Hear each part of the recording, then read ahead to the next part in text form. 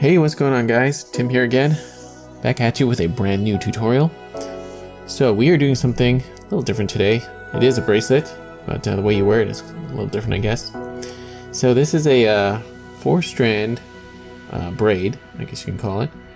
And we're using a snap shackle as the closure.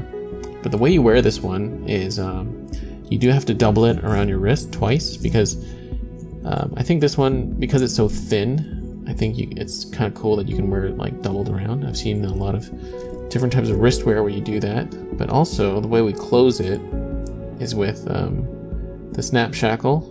We feed this through here, and there we go. We close it off like that. Okay, so there it is on the wrist. Kind of interesting style, I guess, to it, because you have it doubled over. So we're using this little cool stainless steel snap shackle. Got some whipping knots here, and we terminate with a 4-strand foot rope knot. Got some nice microcord accents on it too. So yeah, that's what we'll be learning in this one. A little different. I hope you guys will like it. Hope you guys will try it out. And yeah, guys, remember, anything used in this video you can find in the links in the description below through my affiliate links, because every time you guys shop through those, you are supporting this channel greatly. Alright guys, that being said, let's get into the tutorial.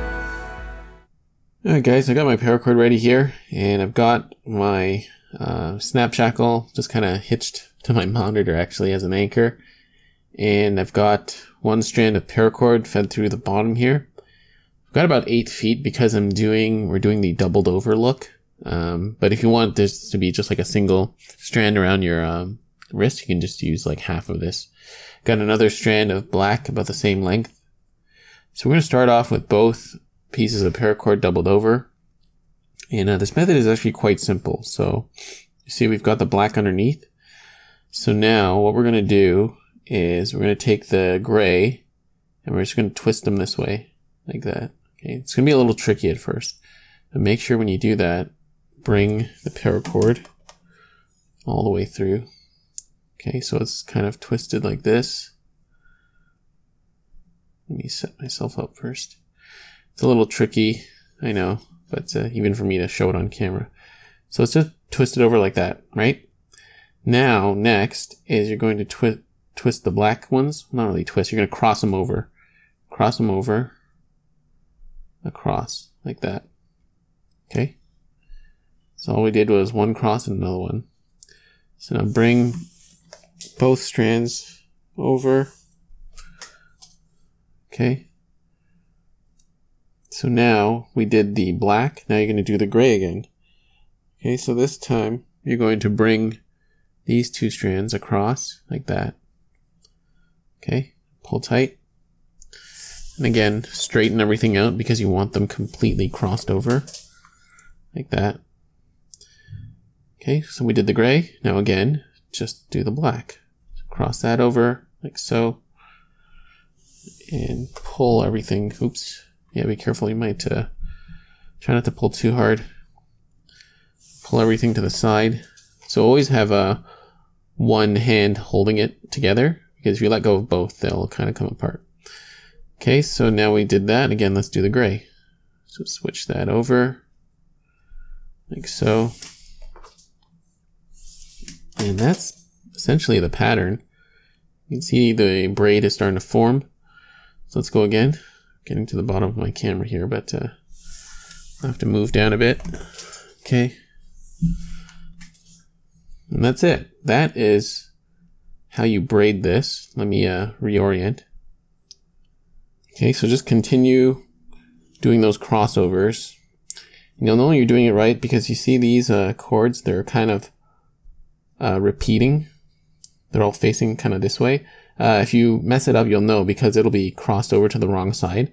You'll see if you you'll be able to notice it if you're not doing it right. But anyways, so crossed over, and remember what I'm doing here is I'm just kind of pulling all these cords and straightening them out to one side, just because I want to make sure I got everything crossed over. Oh, I lost my grip here. Okay, so we're there. Now let's cross over again. Okay, so just continue this pattern of braiding your strands. And yeah, just keep going. This will get longer and longer, so if you're anchored to something, you're going to get progressively, further away from whatever you're anchored to. But yeah, so I'm just going to continue going all the way to the end, and then we'll move on to working on the clasp. Okay.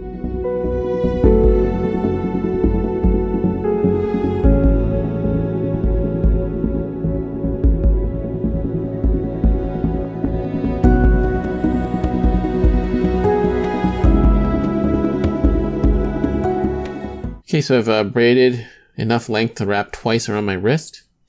Now, to terminate, I think just to hold everything together, and maybe we'll leave it on, I'm going to tie a whipping knot here, just to hold all our strands together. And if you don't know how to do this, of course, you can check my tutorial on that, but just go through it quickly. I'll lay the piece of rope on top of here. Okay, like that. And then we're going to start twisting. So I think the best way for us to terminate this bracelet is to do a 4-strand foot rope knot, which is kind of like the 4-strand diamond knot. So we're going to do that. Just let me do this whipping right here. This might be a nice little accent. We might leave this on actually, but we'll see. Okay, let's get this all the way around through the last little loop here. We pull on this one to secure it.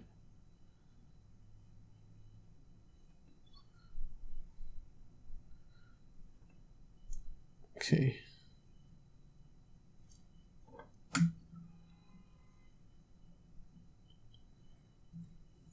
Okay, there we go. So now we have our 4 strands coming out from the back here, and I think we can tie our diamond knot, our 4-strand foot rope knot. So let's do that next. Okay, so to do our 4-strand foot rope knot, I'm going to go through this a little bit quickly because I do have a dedicated tutorial for that, but we've got our 4 strands. This one's always a little tricky. We want to set them up like this. It's almost like tying a square knot. Let's go over like that. And the last one, go under and over, through. Okay, so this is how you want your rope set up, paracord set up.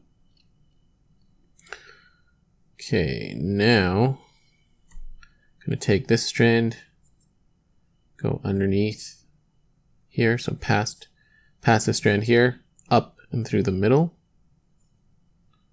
like that. That's one. Do the same for all of them. So this black one is going to go past this strand here, up through the middle, that. Next one here, go past this strand, up through the middle. Last one, we're going to go past this strand, through here, and up through the middle. So if that was too confusing, check my dedicated tutorial. Okay, so now we're going to cinch all the excess out. Be very careful when you do this part because it could make or break your knot, so take your time.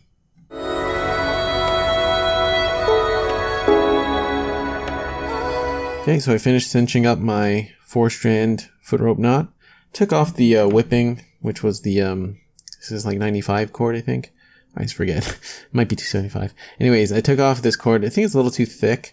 You can leave whipping knots. You can maybe put one here and also put one here, like here and here. I think that would make a really nice accent, but I think micro cord would look better. I might do that in the end, but if you can just stop here if you wish. And for these strands here, you can snip and singe all of them off, snip and melt them right here. or you could even leave them like maybe about 1/4 inch or 1 inch long. I think the kind of tasseled look would look nice on this one, but I'll decide what I do in the next couple of minutes. So I'm just going to do that, and you know what? I think I will add some whipping knots here, but don't think I'll record that. So just, yeah, either put some whipping knots here or not. It's up to you, and then just snip and cinch, and then we'll be finished. Okay, and there we have it. I'm done. So I did end up adding the whipping knots to the ends here. I think that makes a nice little accent. And of course, again, this is how it works. The knot is big enough to stay in and keep it secured around your wrist. You could probably figure out a way to have the 4 strands terminate in some sort of loop. Just didn't have the time to figure that out on my own. But maybe you guys can figure it out for yourself, you know. And again, you know, you guys should always use I feel like you guys should use these tutorials as a guideline.